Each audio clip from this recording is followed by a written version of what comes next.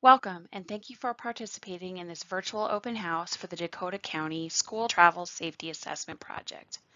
While we would like to be getting your input in person, unfortunately, from a public health standpoint, that isn't currently advisable, and so we are using this online approach. Your input is very important to this project, so we hope you will spend a few minutes to learn more about the project in this presentation, and then give us your observations and your questions. In this presentation, we will provide an introduction to the School Travel Safety Assessment Project and why it's being completed. We'll provide an overview of safety considerations at schools and talk in more detail about what we will be studying as part of this project and the timeline for the study process. Finally, we'll let you know how you can get involved. This is a key component of the project and the reason for this open house and presentation. We'll let you know where and how you can provide input to this project.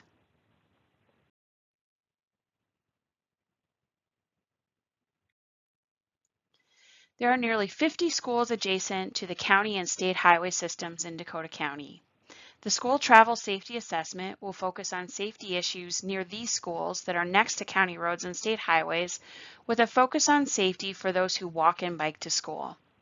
The assessment will develop recommendations for improvements that take a comprehensive approach to safety by identifying solutions for engineering, education, and enforcement that Dakota County and its partners can implement consistently throughout the county. Dakota County and MnDOT are committed to providing a safe environment for all people who use the transportation system.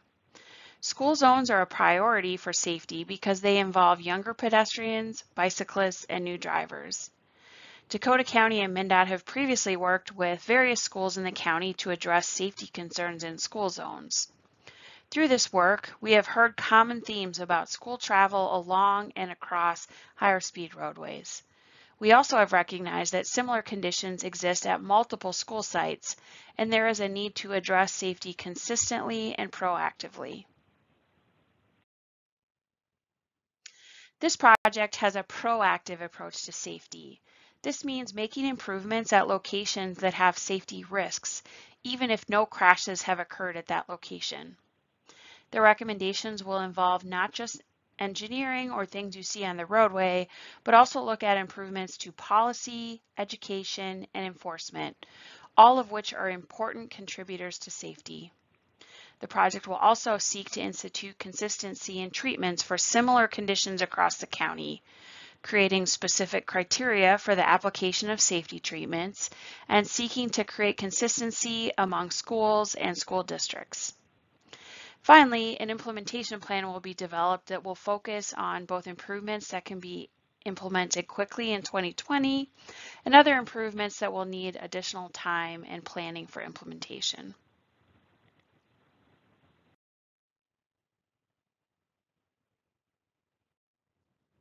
Safe Routes to School programs use the 6 E's of safety: equity, education, encouragement, enforcement, engineering, and evaluation. Equity in Safe Routes to School seeks to benefit all demographic groups, with additional attention towards addressing barriers and ensuring health and safety for lower income students, students of color, and others that face disparities. Education includes activities that teach students bicycle, pedestrian, and traffic safety skills, and also includes classes like driver education.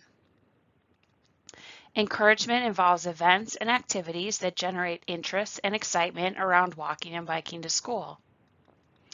Enforcement is part of Safe Routes to School because it is used to deter unsafe behavior and encourage compliance with traffic laws like speed limits. Engineering is the component that many people associate with safety because it is the most visible in the form of infrastructure around schools. Evaluation is used to identify the underlying safety issues and the effectiveness of the changes or improvements implemented as part of the other 5 E's. This project will focus on 3 E's in particular: engineering, education, and enforcement. Education programs can have long-lasting effects because they teach students lifelong skills like bicycle handling and maintenance, as well as how to safely walk and bike on the roadways near their school. Education can also be used to teach parents and other drivers how to drive more safely around pedestrians and bicyclists. The primary goals of enforcement programs are to increase awareness of laws that are designed to protect people walking and bicycling, such as stopping for people in crosswalks, and to improve driver behavior, like slowing vehicle speeds. Engineering deals with the built environment and projects that work to create places to walk or bike and improve the safety and accessibility of walking and biking. The photos on the slide show examples of marked crosswalks, a pedestrian hybrid beacon, a school speed zone, and a pedestrian crossing median refuge.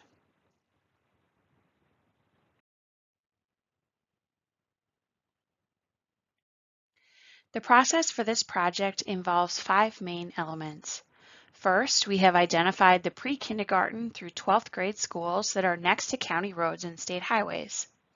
For this study, we are only considering schools that are directly next to county roads and state highways. While there are many additional schools that are nearby or influenced by these highways, these schools will not be considered explicitly in the study.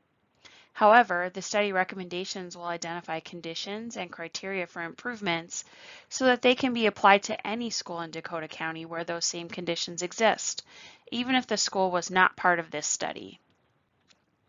Next, for the list of schools identified as being on county roads and state highways, we are currently collecting transportation and school data that will help us to capture the walking and biking conditions at each school. We will also use this data to select a smaller but representative group of schools for more detailed evaluation. The detailed evaluations are used to develop recommendations for common issues, such as crossings of multi-lane roadways and high speeds near schools. By studying these common issues in detail, recommendations will be identified for all schools in the study based on the conditions that are similar to the schools that were evaluated in detail. Finally, an implementation plan will be created that identifies both short-term improvements that can be made in 2020, as well as longer-term improvements that need additional time for planning, funding, or implementation.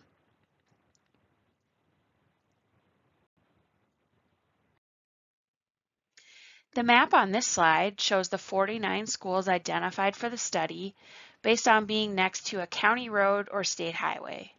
The 49 schools include all grade levels, are located throughout the county, and include both public and private schools. Of the 10 school districts in Dakota County, 9 are represented by at least one school in this study. This graphic shows the planned schedule for the project. We are currently in the early phase and are conducting the first round of community engagement, as well as collecting data and identifying schools for detailed evaluation. This schedule will allow some recommendations to be implemented as early as fall 2020 as part of the new school year. However, this is a draft schedule and it will be adjusted as needed due to the effects of COVID-19, remote learning, and other factors.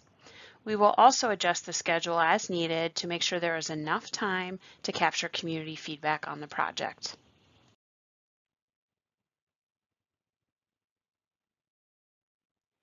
For this project to be successful, we need your input.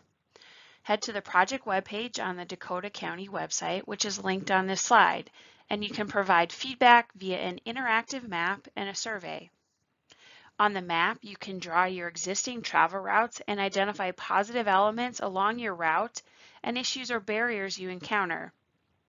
The survey is geared towards parents and provides an opportunity to tell us how your students travel to and from school and why you choose those ways to travel.